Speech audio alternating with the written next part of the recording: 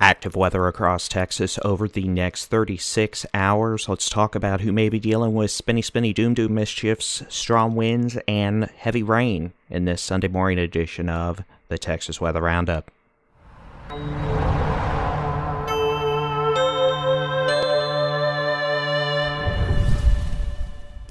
Good morning, I'm Texas Storm Chasers Boldy-in-Chief David Reimer. It is Sunday, the 17th of November, 2024. We do have the potential of severe thunderstorm mischief tonight into Monday morning across Texas.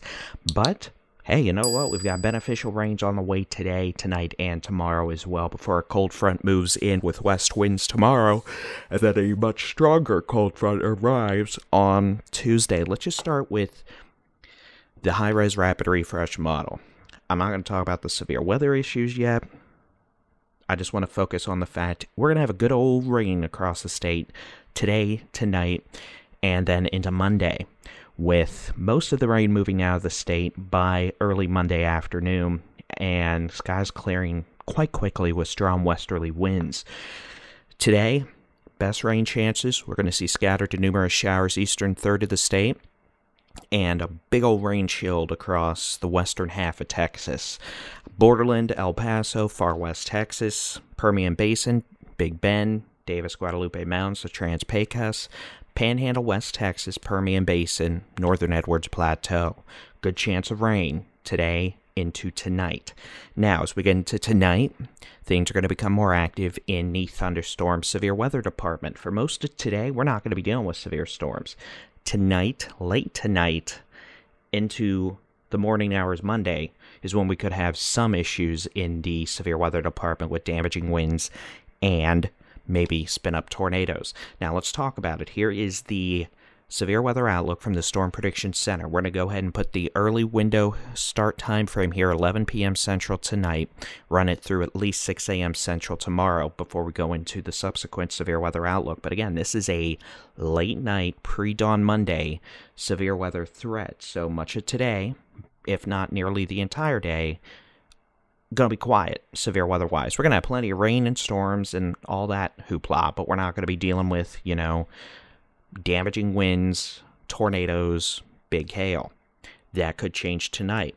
The Storm Prediction Center indicating the potential for scattered severe storms is a squall line. A line of storms moves from west to east pretty quickly tonight across the Permian Basin, northwest Texas, the Big Country, the Concho Valley, the Western Hill Country, western Texoma, western North Texas. Hail, not expected to be a big issue tonight. Yeah, some storms will have maybe some dime, pea, nickel, maybe even up to quarter-size hail. Tonight's not a big hail day. Tomorrow's not a big hail day.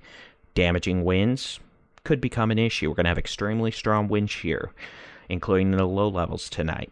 And as we see that line of storms organize, it may have enough forcing, lift, and oomph, for a super-duper meteorological term, to bring some of those very strong winds aloft down to the surface. So we could have 60 to 70 mile-an-hour wind gusts in the most intense storms.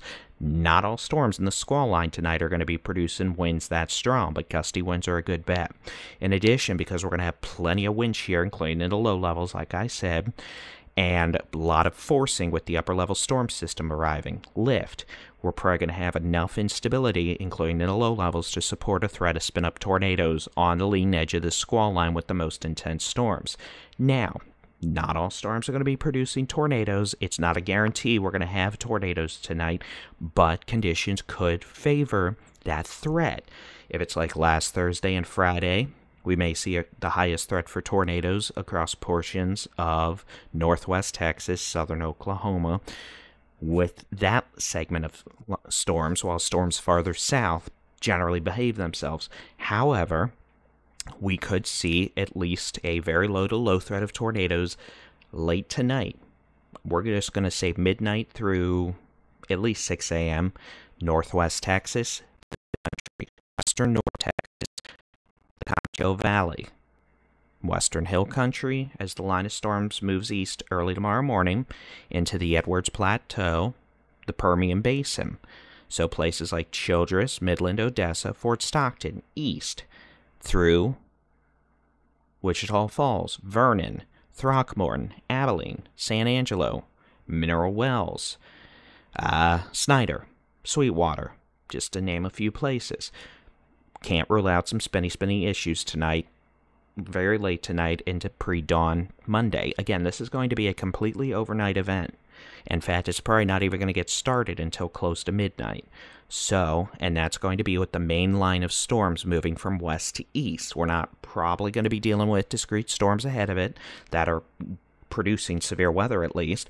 We're going to be watching that line for little kinks on the leading edge of that squall line where they either bow out or we see little hooks wrap around, in which case we'll have to watch those areas for circulations. And that's what we're going to be doing tonight into Monday morning. Now, let's take a look. Here's the severe weather outlook for 6 a.m. Monday through early Monday afternoon. That line of storms is going to continue moving from west to east, but east of Interstate 35, or even along Interstate 35 and especially east, low-level instability, all the instability values are going to be much lower.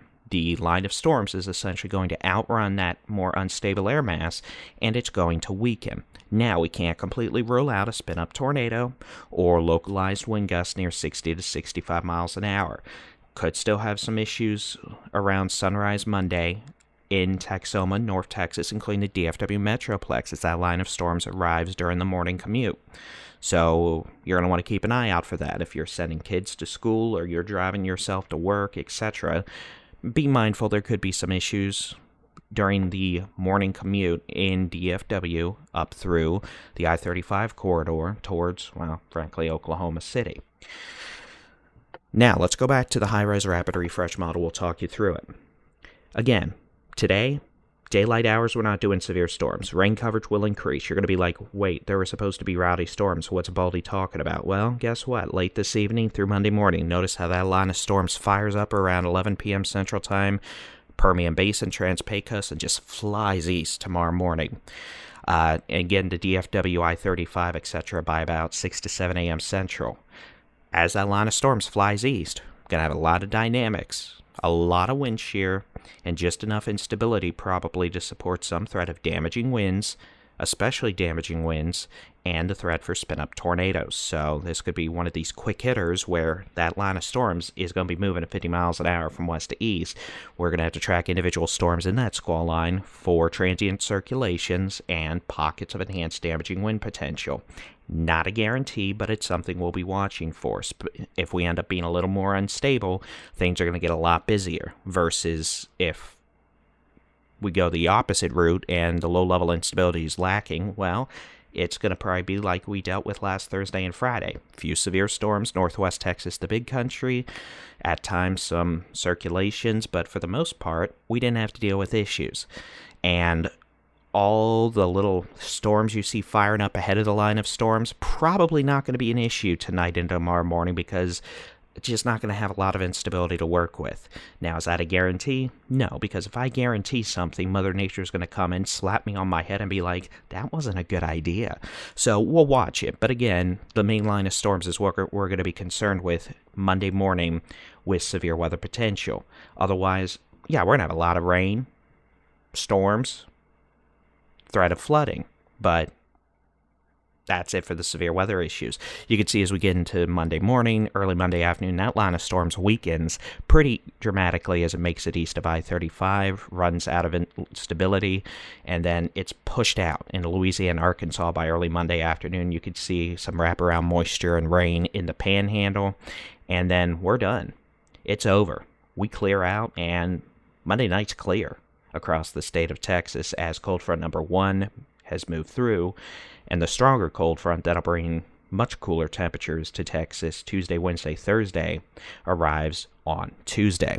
All right, so again, we're expecting a pretty good amount of rain out of this across the Panhandle, West Texas, the Permian Basin, the Big Country, Northwest Texas. We could see 1 to 3 inches of rain. Locally, higher amounts are possible, especially across the eastern Panhandle, West Texas, Northwest Texas.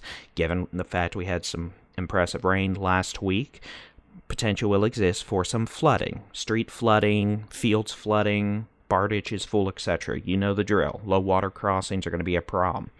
We could also see 1/4 to up to 3/4 of an inch of rain. If we get lucky, maybe an inch of rain. Essentially, Big Bend, Borderland, El Paso region, Trans-Pecos, down through the northern Edwards Plateau, south central Texas, the Hill Country, central Texas, north Texas, Texoma, Arklatex, northeast Texas, east Texas, Brazos Valley, southeast Texas, the Golden Triangle, the coastal plains. Easier way to describe that, northern 75% of Texas. Folks who miss out on a lot of this, if not all of it, most of the southern Edwards Plateau, the Rio Grande Plain, South Texas, the Rio Grande Valley, into the coastal bend. And again, all this is moving out by 7, well, really probably early to mid-Monday afternoon as that line of storms moves from west to east, and we clear out with strong westerly winds. If we didn't have all this rain happening tonight and tomorrow, we'd be dealing with a pretty significant fire weather threat tomorrow. But hopefully we all get decent enough rain, and that tapers the fire threat down. Tapers, tempers, whatever the word you want it to be. So again, that is the briefing for this morning. We'll keep an eye on things. We'll be on social media galore, and we'll probably do another one of these videos this afternoon, this evening, just to keep you updated on the latest.